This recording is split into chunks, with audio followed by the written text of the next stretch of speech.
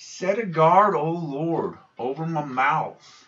Keep watch over the door of my lips. Psalms 141 verse 3. Good morning, my brothers and sisters. I'm Don. Thank you, Lord, for your word this morning. I thank you, Lord God, for my brothers and sisters. I ask, Holy Spirit, that you would set a guard on us, and we would produce fruit for life. In Jesus' name, amen. Glory to God. I just declare over you life and wholeness, prosperity, health, in every area of your lives. Glory. At any rate, this morning the Lord said to me, guard your words carefully. Be careful what you say. And it's really true. We need to watch what we say, how we say things. We need to have a guard placed over our mouths. If any one of us could say that the words that come forth from my mouth and out of my heart are pure, then you don't need to watch this, okay? You can go have a good time today. Be blessed. But if you're like me, and sometimes you say things and you don't mean to say them, but they come out anyway, then this message is for you this morning. We need to have a guard placed over us.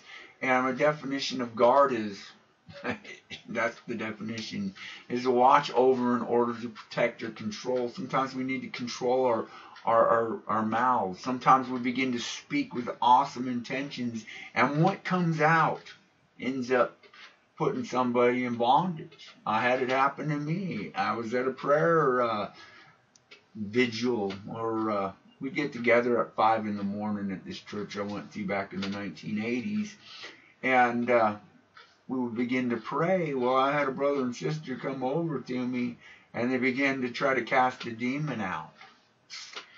And guess what? It wasn't much longer after that I backslid. I got offended by what they said, and it put a curse on me. The best of intentions ended up causing me to backslide. And you guys might not agree with that, but the truth of the matter is we can curse somebody and set in motion things that can cause a person to stumble and fall away. All it takes is a few words. I was always happily walking and running after the Lord up to that point. There was a lot of problems in my life, but I was still coming after God. And to have that thrown in my way, say, you got a demon, we got to get rid of it. And I was like, oh, that's not what I needed to hear. It didn't bring life to me. In fact, right after that, I started having lots of trouble. And myself, I started questioning things. So, if we don't have a guard on our mouths, if we don't check it out against the Word of God, we could really harm somebody's walk. So we could speak a religious spirit over them. We create things with our mouths. Our mouths are that powerful. We have the power of creation in our tongues and what comes from our heart. And sometimes we say things not even thinking about it, and somebody will try and correct what we're saying. And we need to be careful of that too. About what we're doing with our correction. No, that ain't the way you should say it. That can cause harm too. So we need to watch out when we're getting ready to give a word of correction because somebody didn't use verbiage quite right. I've been corrected in my words, and I felt a little defensive when I got into that position. But I heard what the Lord said. Just put His hand on my shoulder and said, just stand where you are. Don't say anything. And so, sometimes we get to question the Lord on these things. And this is the word that He gave me this morning was put a guard over your mouth. Be careful what you say. And if we look at that in a godly light, we're going to begin to speak life over people. We're not going to stand in judgment and condemnation over them. We're not going to be correcting them. We're not going to be bringing false words or false prophecies to people. You know, when we speak life, it should be for building. It should be for edification. It should be positive. Especially we as believers should be positive. We shouldn't be talking about how bad the government is. We shouldn't be talking about how bad our jobs are. We shouldn't be talking so negative and complaining. We should be talking positive. This is the day that the Lord hath made. I will rejoice and be glad in it. And in Proverbs 18:21 it says, death and life are in the power of the tongue, and those who love it will eat its fruits. How are we speaking? There's another question. How are you speaking? What are you speaking? How are you talking? What do people hear coming out of your mouth? Are the best of your intentions coming directly from your heart, from a heart of ununderstanding, misunderstanding, not understanding? Or is what's coming up out of your mouth from your heart love, edification, building up, not build up. Well, I guess you could say build up. At any rate, sometimes our verbiage is incorrect. And a lot of times what comes out of our mouth is exactly what's going on in our hearts. And we have to keep that thought in mind. If we go up to somebody and say, hey, brother, I really think, with an attitude that we're just about to overcome this person, or are we coming up to them and we're going, hey, I just want to edify you. I want to exhort you. I just want to lift you up. Because the Lord says you're awesome. And we bring life. Glory. And in James 1:26 it says, if anyone thinks he is religious and does not bridle his tongue, but deceives his heart, this person's religion is worthless. We got to bridle our tongue. Sometimes we've got to stand guard over our mouths and watch what we say. I was questioning the Lord this morning. That's how come I'm in this word now about something that was said. And the Lord told me, you need to guard your tongue. You need to watch what you say. You need to choose your words carefully. Now I'm starting to remember what the Lord said. Thank you, Lord. Thank you. Choose your words carefully. The one thing Jesus never did was wasted words. Another thing Jesus never did was bring death to anybody. He always spoke life. He was positive. If you can find a place where Jesus is sentencing people to death, he says, if you choose where you're going to go. And he said, be wary of the Pharisees.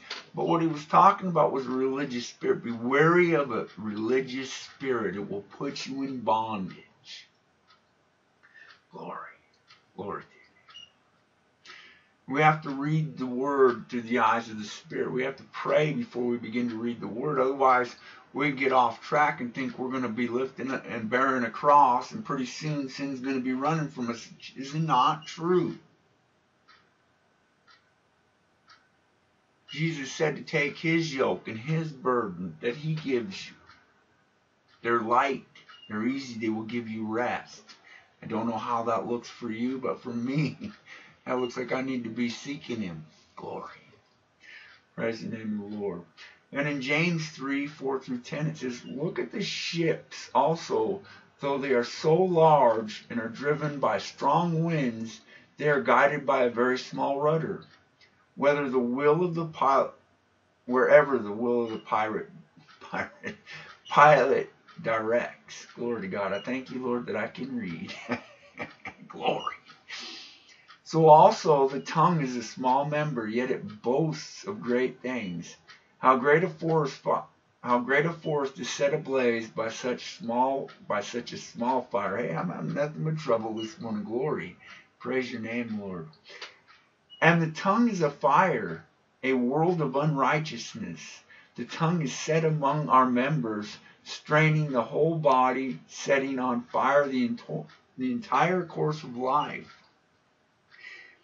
and set on fire by hell. For every kind of beast and birds, of reptile and sea creatures can be tamed, and has been tamed by mankind. But no human can tame the tongue.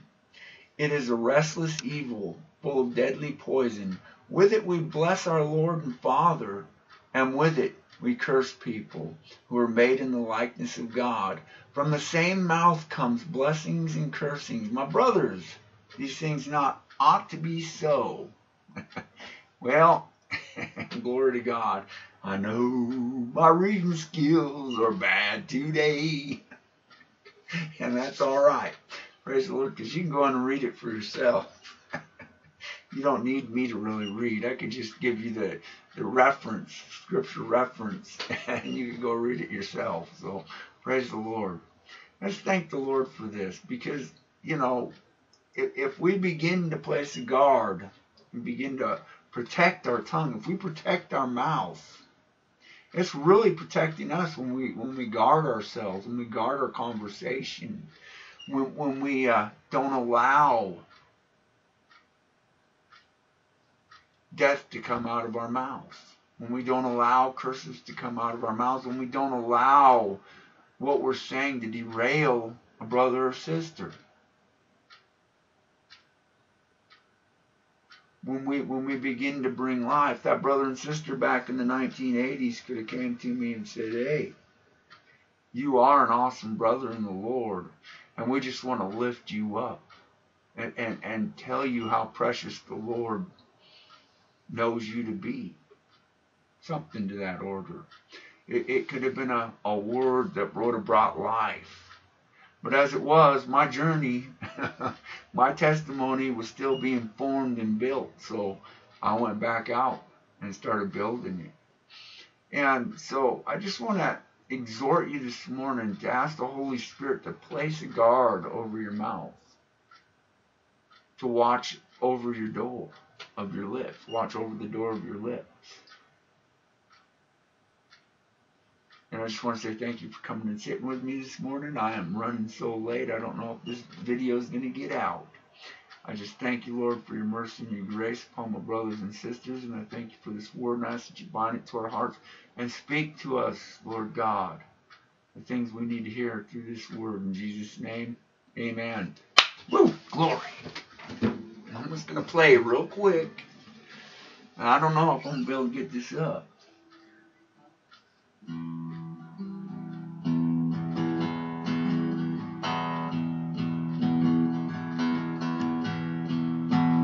Angels are marching on the wall. Angels are marching on the wall. Angels are marching on the wall.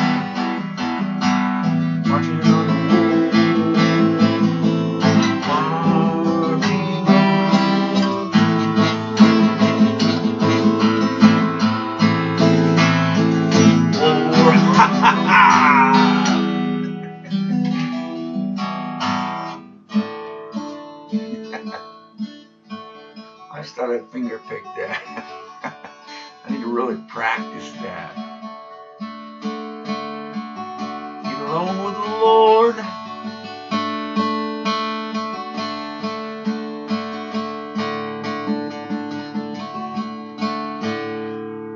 Get alone with the Lord.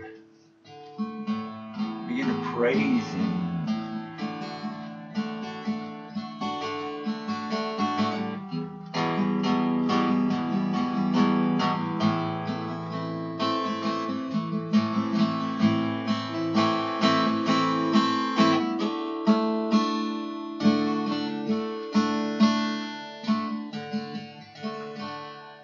Yes, get along with the Lord, begin to praise Him, begin to seek Him, begin to thank Him.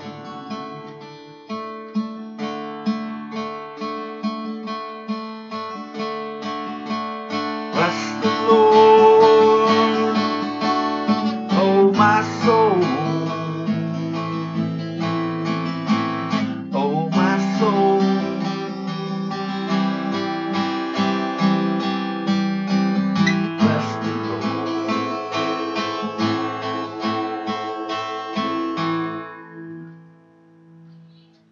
Let your life be live in worship, driven by faith. Cock your ear. Say, yes, Lord, what he's saying. Yes, Lord, I hear you. And then bless the Lord.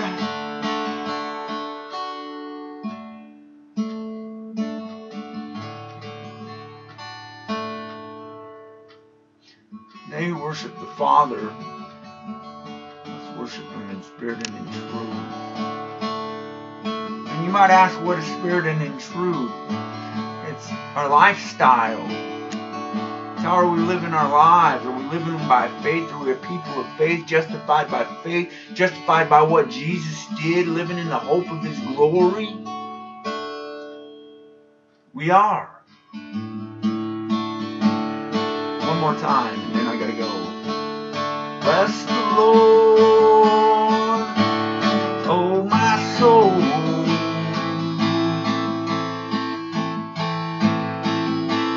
Bless the Lord, oh my soul.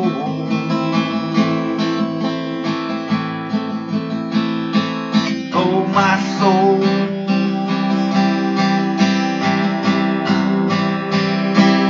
Bless the Lord.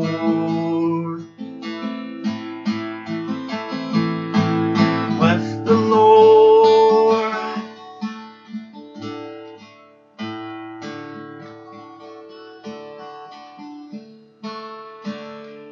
Glory.